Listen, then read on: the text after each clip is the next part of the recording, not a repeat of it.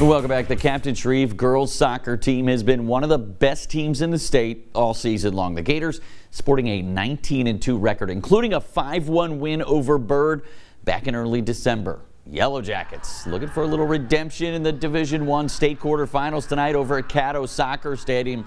Byrd senior Natalie Dvorakova gets the scoring started. I said the name right first that time. Right through the keeper's hands. Jackets lead 1-0 at the break. Second half, the free kick. Sophomore Maya Crawford showing off the power just under the crossbar. Byrd pulls off the upset over Captain Shreve. 2-0 the final. The Yellow Jackets will host the semifinal matchup with the win over the Gators. What we loved is that no one expected anything from us. We were sneaking up slowly. That's what I was telling the girls. No one was talking about it. So I said, guys, this is the best possible position to be in because we have nothing to lose. And so I'm liking that seed that we went in, and it worked for us.